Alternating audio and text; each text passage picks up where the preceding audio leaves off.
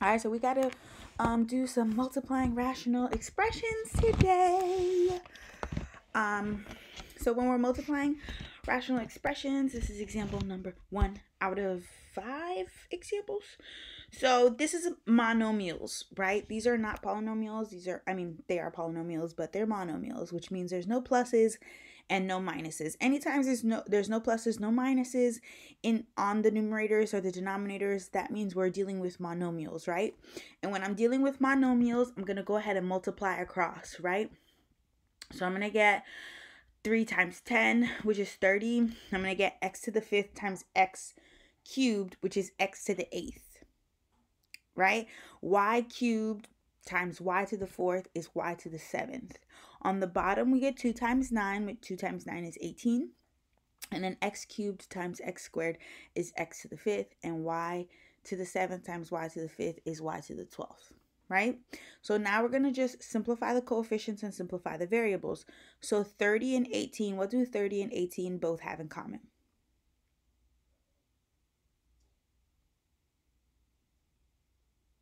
6, right? So I would take 30 divided by 6, 18 divided by 6, and I would get 5 over 3, because you're simplifying that just like a fraction. And then I have x to the 8th on top and x to the 5th on the bottom. So 8 minus 5 is going to give me 3. And then I have y to the 7th and then y to the 12th on top. That's going to give me 7 minus 12 is going to give me negative 5. But remember, to make that positive, I would bring it to the bottom. So y to the 5th. Ta-da! So now let's move on to the big guns, right? So when we start to have monomials and when we start to have binomials, then we do the problem a little bit differently, because I need to see if there's anything that I can factor first.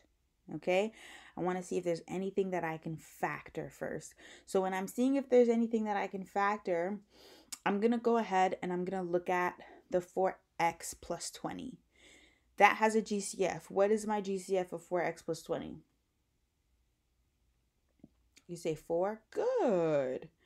Fantastic. So I would take that 4 out and I would get 4 parentheses x plus 5. Now, look at the other fraction. X plus 5 cannot be factored. I'm going to leave that alone. X squared minus 9. How can I factor x squared minus 9? Well, it's the difference of two squares. Good. So that's going to turn out to be x minus 3, x plus 3. So now what I look for is I look for what I can simplify or what I can reduce, right, as common factors. So I have an x minus 3 on top, an x minus 3 on the bottom. So those are going to go ahead and simplify out, right? I have an x plus 5 on top, x plus 5 on the bottom. Those are going to go ahead and simplify out. So my answer is going to be whatever is left over. On the top, I don't have anything left over. Whenever I don't have anything left over, that's a 1. On the bottom, I have a 4, that pink 4, and then I have an orange x plus 3. So this is my answer. At the end, if there's anything left over that you can multiply, you go ahead and you multiply it, and then so that becomes your final answer for x plus 12. 1 over 4x plus 12. So this is it. Factor, simplify, rewrite your answer. Okay. Now, we always want to talk about the domain, right? So this is the same example. Let's go back to the other one, right? So the denominator was 4x plus 20 and then x squared minus 9, right? So I would take those denominators and I would factor them. When I factor them, that's how I got 4 parentheses x plus 5 and then x minus 3, x plus 3. I set the denominator equal to 0.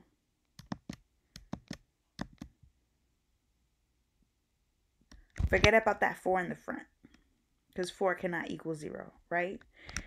So I would get x equals negative 5, x equals positive 3, x equals negative 3. So these are where my domain is undefined. You put them in order from least to greatest. And that's example number 2. Example number 3, we are back to doing just monomials, right? When I have just monomials, there's no pluses, no minuses in the numerators or in the denominators, right? So I just multiply across. So x times x to the 7th times 20. That's x, 20x to the 8th. 15 times 2 is 30. X times x to the 4th is x to the 5th. Right? So I'm going to simplify 20 over 30. How can I simplify 20 over 30? Good. We divided by 10, right? 20 divided by 10 is 2. 30 divided by 10 is 3. And then I do x over 8, x to the 8th, and x to the 5th. 8 over 5 is going to be, 8 minus 5 is going to be 3. So x to the 3rd. Ta-da! Okay, so I take the denominator, which was 30x to the 5th, and I set it equal to 0. Divide by 30, divide by 30. Take the 5th root of x equals 0. What are you noticing about the monomials and their domain restrictions? The answer to this question is anytime you have a monomial as your denominator, the restriction of the domain is 0.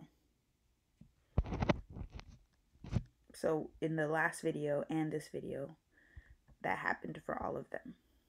Anyway, example number 4. Okay, so when we're doing, what do we want to do? I have pluses and minuses, right? So I have binomials and I have a trinomial now. So I need to factor. I need to see if there's anything I can factor. So looking at the blue part of the problem, can I factor? Is there a GCF? Yes, there is a GCF. There is a GCF of 10. So I'll take that 10 out, right? And then on the bottom is x squared minus 6x plus 8. That's a trinomial. I need to find factors of 8 that add to give me negative 6.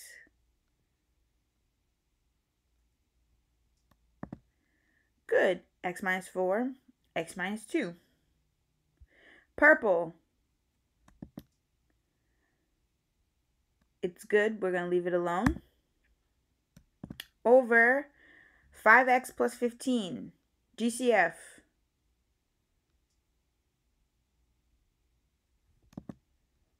Good. 5. So 5 parentheses x plus 3. Now that I have factored everything, I want to see if I can cancel anything out. So we have to simplify. X minus 4 over x minus 4. Swipe. Get rid of it.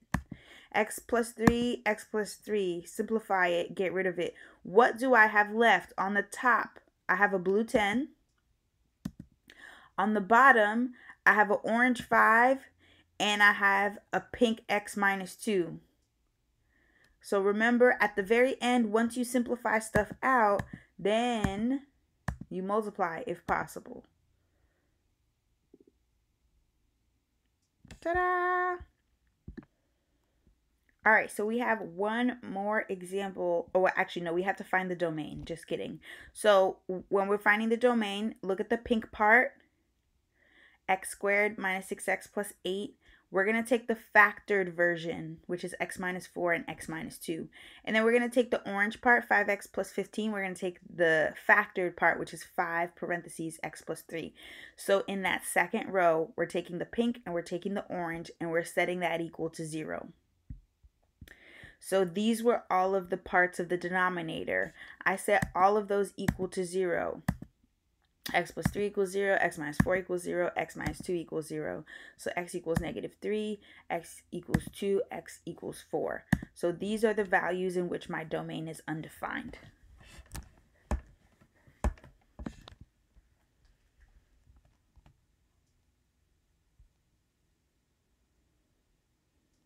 Ta-da! Okay.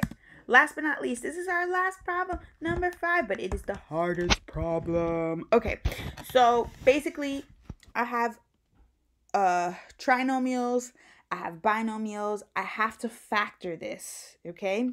So we're looking at 2n squared plus n minus 1. we have to factor it. So when I factor it, I have to do all the side work because you can't figure it out in your head, right? And maybe you forgot how to factor because it's been a long time. So this is all the side work. Multiply A times C. Break it apart. What are the factors that add to give you 1? Simplify. Okay? That's the blue part, right? Then I'm going to look at n squared minus 9. I'm going to realize that n squared minus 9 is the difference of two squares. So when I factor it, I'm going to get x minus 3 and x plus 3. That's the pink part. Now we're going to move on to the purple part, right?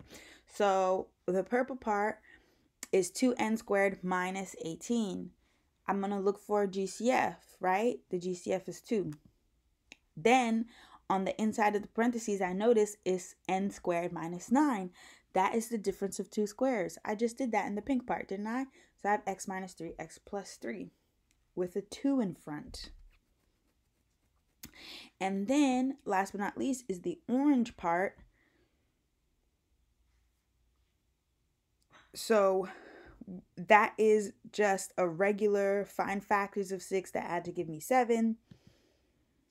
1 times 6, 2 times 3. The one that's going to give me 7 is 1 and 6. So n plus 6 and n plus 1. Now that I have all of those factored forms of the problems, I'm going to go back to my problem, right? This is my problem. We factored it. All those answers that I took from the other slide now are here. This is the factored form. So now that I have all this wonderful factoring, guess what? Swipe, swipe, n plus 1, n plus 1. Those are going to simplify out. N plus 3, n plus 3, that's going to simplify out. N minus 3, n minus 3, that's going to simplify out. So I'm left with a 2, the purple 2, and the blue 2n minus 1 over n plus 6. Multiply if possible. So 4n minus 2 over n plus 6. Wow. Okay, so now the last thing that I need to do is to define the domain. I'm going to define the domain by using the factored version of the denominators, because you always want to set the denominator equal to 0, right? So the pink and the orange part, I'm taking the pink and the orange part, the factored version of the pink and the orange part, and I'm setting it equal to 0. So n minus 3, n plus 3, n plus 1, n plus 6, setting all of those equal to 0. Yo, where's that last one? There it goes. Ta-da!